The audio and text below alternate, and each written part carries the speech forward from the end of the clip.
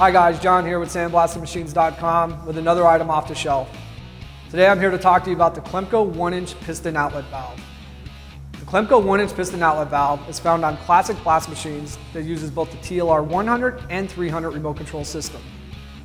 This is because regardless of systems, on the 1-inch outlet, it's 1-inch piping.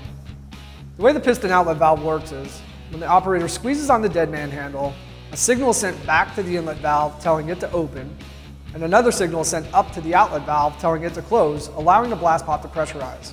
Upon release of the dead man, the inlet valve is going to close and the outlet valve is going to open, allowing the pot to depressurize.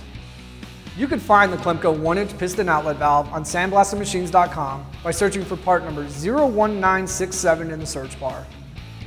As always, I'm John, and thanks for watching.